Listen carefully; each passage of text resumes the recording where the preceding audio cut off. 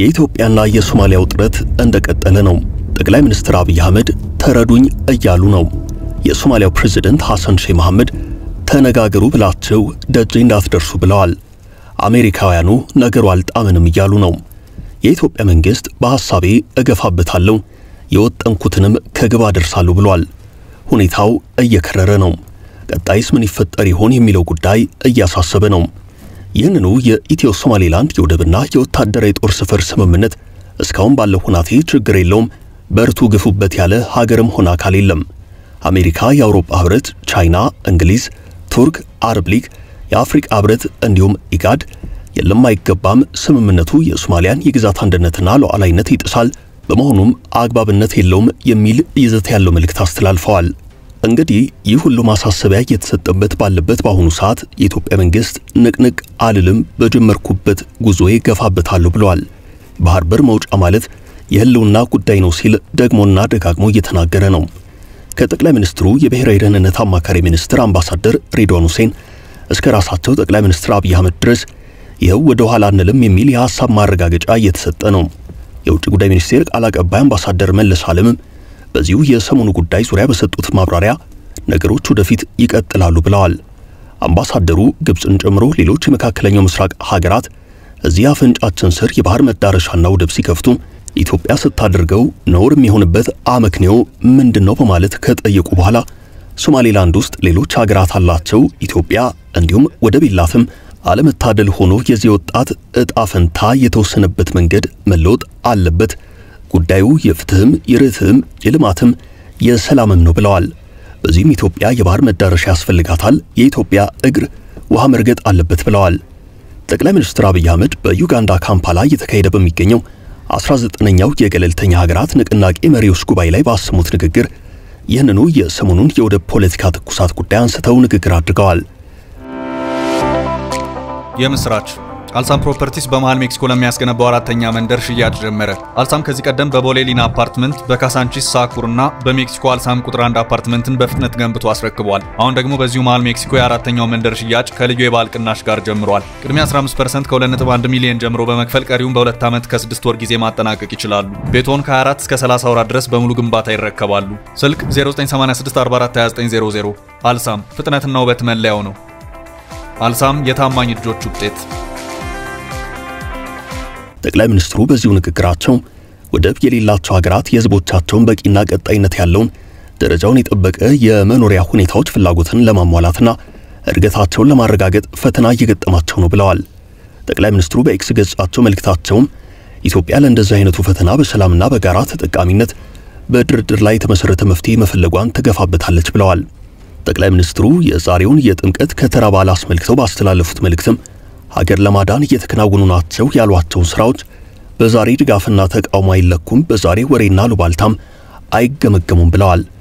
ጠቅላይ ሚኒስትሩ ብዙ ስለሚተቹባቸው ቅንጡ ፕሮጀክቶችና ስለ ሰሞኑ ውዝግብም የተናገሩት ነገር አላቸው። በስም ጠቅሰውና አብራርተው እንዲህና እንዲያ ሳይሉ እርሳቸው የጀመሩት ጉዞ እንዳለ በአሁኑ ሰዓት ብዙዎች የእርሳቸውን ጉዞ እንዳልተረዱት ይሁንና በጊዜ ሂደት ህዝቡ ሁሉ አምኖ የሚከተለው መሆኑን አብራርተው ታይተዋል።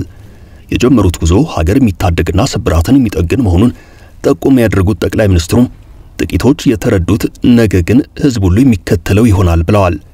ጠቅላይ ሚኒስትሩ ይህን ያሉት የጥምቀት በዓልን አስመልክቶ ዛሬ አርብ ጥር 10 ቀን 2016 ዓ.ም ባስተላለፉት መልእክት ነው። በሀገር አቀፍ ደረጃ የሰሯቸው ያሏቸው ስራዎች ሁለት ዓላማ እንዳላቸው በመልእክታቸው የጠቆሙት ጠቅላይ ሚኒስትሩ አንደኛው ሀገርን ማዳን ሲሆን ሁለተኛው ደግሞ ለሌሎች መንገድ ማሳየት ነው ብለዋል። መንግስታቸው ሀገርን ለማዳን ያከናወናቸው ያላቸው ስራዎች ለሁሉም እኩል ላይታዩ ይችላሉ ያሉት ጠቅላይ ሚኒስትሩ የዚህን ምክንያት ምን እንደሆነ አስረድተዋል። ካለፈው የችግር ጊዜ የወጣን መሆኑ ወደ አዲስ ሀገራዊ ሁናቴ የተሻገርን መሆኑ ለጊዜው ላይታወቅ ይችላል ካሉ በኋላ እንዲያም ሆኖ ግን የኢትዮጵያ ትንሳኤና ህዳሴ ለሁሉም ግልጽ የሚሆንበት ጊዜ ይመጣል ብለዋል። ከዚህ በኋላ ባለው ሁናቴ ነገሮች ወዴት ሊያመሩ ይችላሉ የሚለው ነጥብ እያነጋገረ ነው። የሶማሊያ መንግስት ምንም ሆነ ምን ወደ ጦርነት መግባት አይቀርም እያለ ይገኛል። ሆኖም ተንታኞች ሶማሊያ ወደ ተሟላ ጦርነት ውስጥ ለመግባት የሚያስችል ቁመና ላይ አትገኝም ሲሉ ይከራከራሉ። ዓለም አቀፉ ማህበረሰብ በተለይ በአሜሪካ በኩል ደግሞ ይህ ስምምነት እንዲህ በቀላሉ የሚታይ አልሆነም። አሜሪካውያኑ የኢትዮ ሶማሌላንድን ስምምነትና የሶማሊያን ቁጣ ቀላል የማይባል ትኩረት የሰጡት ሆነዋል። ይህ በመሆኑም በጉዳዩ ዙሪያ ከአንድም ለሁለት ጊዜያት ያህል አከታትለው መግለጫ አውጥተዋል። የሲአይኤ ዋና ዳይሬክተር ሳይቀሩ በድንገት ሞቃዲሾ ተገኝተው መምከራቸው ሲሰማ ነገሩ ከበድና ከረር ያለ መምጣቱን የሚያሳይ ተደርጎ ተወስዷል። ይህ በዚህ እንዳለ ምክሩ ተብለው የተላኩት የአፍሪካው ቀንድ ልዩ መልእክተኛ አምባሳደር ማይካምር ስምምነቱ ከአልቃይዳ ጋር ግንኙነት ያለው አልሸባብ ድጋፍ የሚያገኝበትን እድል ይሰጠዋል፣ አልሸባብ አፈር ልሶ የሚነሳበትን እድል ሊያገኝ ይችላል ሲሉ በዩጋንዳ ካምፓላ ላይ በኢጋድ ስብሰባ ወቅት ባሰሙት ንግግር ተናግረዋል። አሁን የአሜሪካውያን የመጀመሪያው ስጋት የሆነው በዚህ ቀጠናዊ ውጥረት ውስጥ አልሸባብ አጋጣሚውን ተጠቅሞ መልሶ እንደገና ሊጠናከር ይችላል የሚለው ነው። አንደኛው አልሸባብ ሊጠናከር ይችላል ተብሎ የተሰጋበት ጉዳይ ኢትዮጵያ የሶማሊያ ስጋት ናት በሚል ራሱን ተከላካይ አድርጎ የሶማሊያ ወጣቶችን በተዋጊ ኃይልነት ሊመለመል የመቻሉ ሰፊ ድጋፍ የማግኘቱም ጉዳይ ነው። በሁለተኛ ደረጃ ደግሞ በኢትዮጵያና ሶማሊያ ውጥረት ምክንያት በሶማሊያ ያለው የአፍሪካ ህብረት ጦር ችግር ውስጥ ሊወድቅ ይችላል የሚል ሐሳብ ቀርቧል። ነገሩ እየከረረ ከሄደ ኢትዮጵያ አልሸባብ የተሰኘውን ታጣቂ ቡድን ለመዋጋት የተሰማሩ በሺዎች የሚቆጠሩ ወታደሮቿን ከሶማሊያ ለማስወጣት ልትገደድ ትችላለች ተብሏል። ይህ ከሆነ ለአልሸባብ ሰርግና ምላሹ ነው። ገና በሁለት እግሩ መቆም ያልቻለው በሐሰን ሼህ መሐመድ የሚመራው የሶማሊያ የፌደራል መንግስት አልሸባብ የማፈራረስ አጋጣሚ ሊያገኝ ይችላል። ሶማሊያ ሙሉ ለሙሉ በአልሸባብ ስር ወደቀች ማለት አደጋው ለሶማሊያ ብቻ ሳይሆን ለቀጠናው ሀገራት ጭምር ይሆናል። ይህን ደግሞ አሜሪካውያኑ ማየትም መስማትም አይፈልጉም። ለዚያም ነው ከሰሞኑ ቁጭ ብድግ እያሉ የሚገኙት።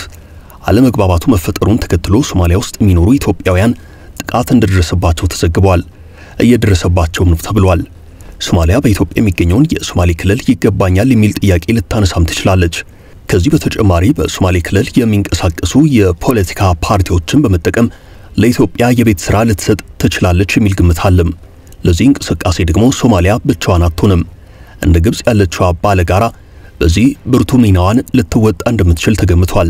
በኢትዮጵያ የተለያዩ ክልሎች የተገንጣይነት ፖለቲካ ግብ ለማስፈጸም የሚንቀሳቀሱ ኃይላት መኖራቸው በራሱ የኢትዮጵያን መጻኢ ጊዜ ፈታኝ ሊያደርገው እንደሚችል የሚናገሩም ብዙዎች ናቸው። እዚያው በሶማሌ ክልል የኦጋዴን ነጻ አውጪ ግንባርን ጨምሮ በሌሎች የኢትዮጵያ አካባቢዎች የሚንቀሳቀሱ ኃይላት በውጭ መንግስታት ተረጂነት ከኢትዮጵያ ተገንጥሎ የመውጣትን እንቅስቃሴ ሊገፉበት ይችላሉ የሚል ግምትም አለም። የሶማሊያው ፕሬዝዳንት ሐሰን ሼህ መሐመድ በቅርቡ ባሰሙት ንግግር ሶማሊያ ያጣቻቸው መሬቶች አሉ በማለት ጠቆም አድርገዋል። የሶማሊያው ፕሬዝዳንት ሐሰን ሼህ መሐመድ ኢትዮጵያን ጠላት ብለው ገልጸዋታል። የኢትዮጵያ መንግስት ደግሞ የተፈረመውን ስምምነት ተግባራዊ ለማድረግ ቁርጠኛ ነኝ ብለዋል።